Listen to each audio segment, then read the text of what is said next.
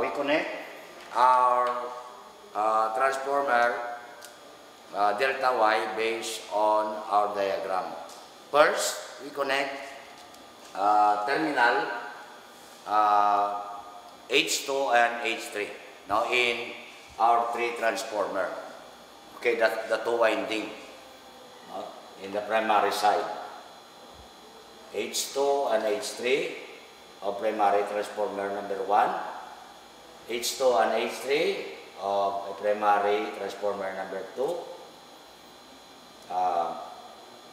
H2 and H3 of a primary 3 transformer. And the second one, sa secondary side, as you have seen in the diagram that we have, in the secondary side, we connect X2 and X3 of transformer number 1.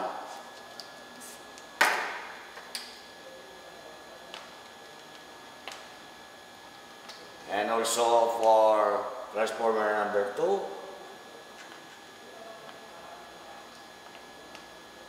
And for transformer number 3.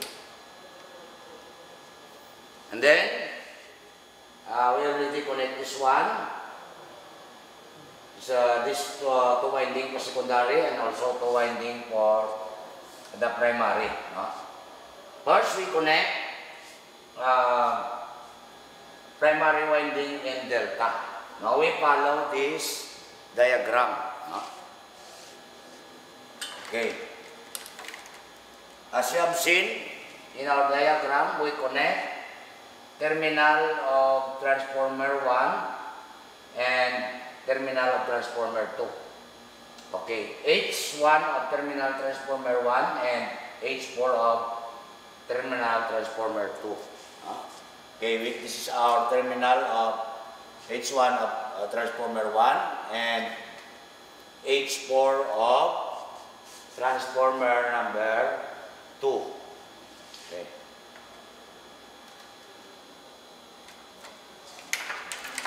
The second one, we connect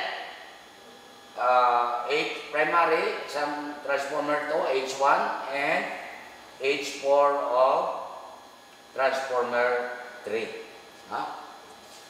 H1 of transformer 2 and this one, as you have seen, this is our transformer 2 and H4 of transformer 3. Okay. This one. And we have another one. H4 of transformer 1 and H1 of transformer 3. H4 of transformer 1, this one, and H1 of transformer 3. Okay. As you have noticed, the joint terminal of transformer 1 and 2, now this refers to line 1. Now therefore, we label this in our transformer H1 of transformer 1 and H4 of transformer 2.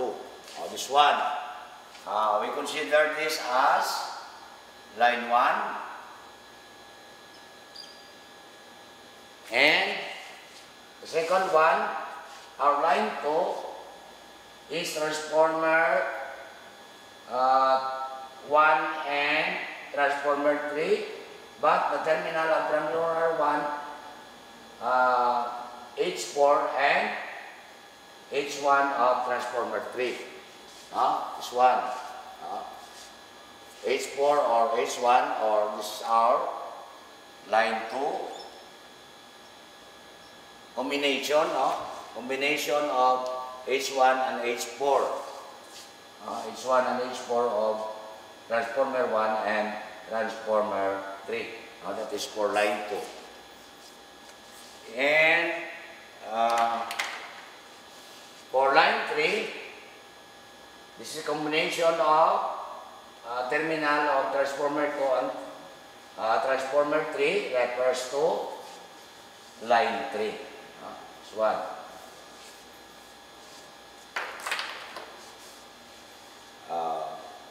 Line 1, this one, and terminal sa transformer 3 H4, this one. Okay. We label this as line 3. Okay. This is now the connection of our transformer in delta. Okay. We go to the secondary winding that we connect it in Y.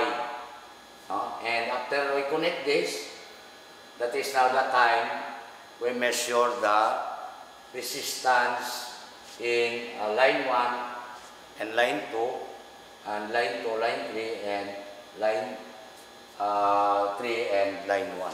Okay. As you have noticed, in Y connection, we join for 3 terminals. Terminal X4 of this 3 transformer, we join it together. And that terminal refers to the neutral terminal. And the X1 terminal of transformer 1 refers to the line 1, refers to the output terminal. This is our input terminal. And X1 of transformer 3 refers to line 2.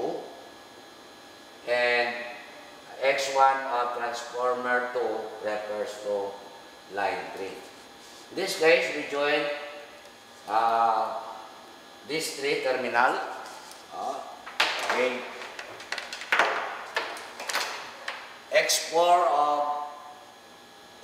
transformer 1, this is an X4 of transformer 1. We join it with X4 of transformer 2 and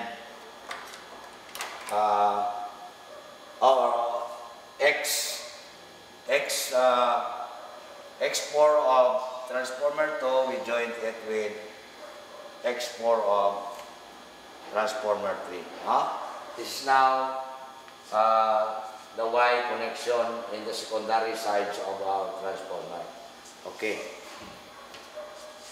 X1 of transformer 1 refers to the line 1. Now this is our transformer 1. Now the X1 of this is now refers to the line 1.